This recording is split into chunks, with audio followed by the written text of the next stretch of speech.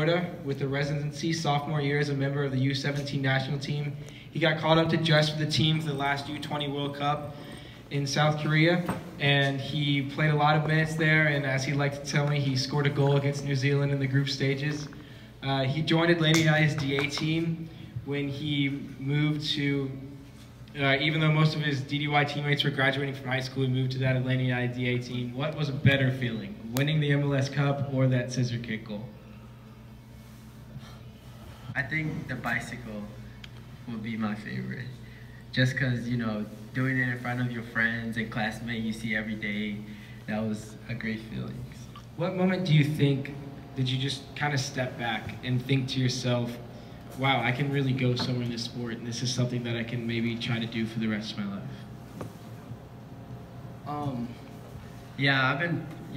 I've been playing soccer for a long time, and the 1 month before I signed, it was kind of crazy because I didn't know, like, you know, before Atlanta United was even made, like, I wasn't sure, like, what's my next step, if I'm gonna go to college, or if I'm gonna do this or that. Like, I was just kind of stuck. But once Atlanta United came in, I joined the academy, and if you're in the academy, you play against the first team at training, and you know, I'll do well. And I was just thinking to myself, like, I could actually do this for the rest of my life. So, did you ever find yourself struggling, and like, what were the things that you learned from your Paideia days that you think still help you today when you're playing for Atlanta United?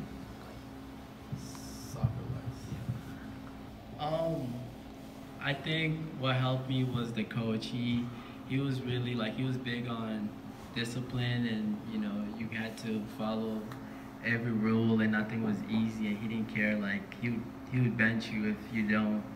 But what do you think in your life right now has been the most important part that makes Lagos who he is today? The most important thing, I think, is the support. Like,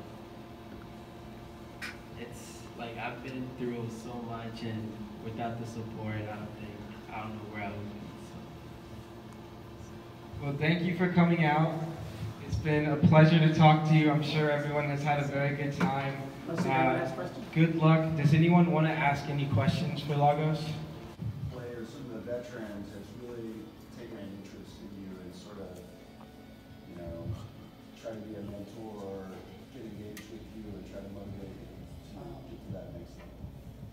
I don't know if you still know him, but Kenwin Jones, last year, he like really took me, because when I signed like around July, and after the World Cup I trained, because I signed July and my contract was ultimately like started in January, so for that few months I was training with the first team, and he kind of took me under his wings, and like after practice he would talk to me and tell me what I need to work on. So he was, and even in preseason the first year, we went to preseason. They took a few academy guys to preseason, and he was one of my roommates, and he was a big mentor.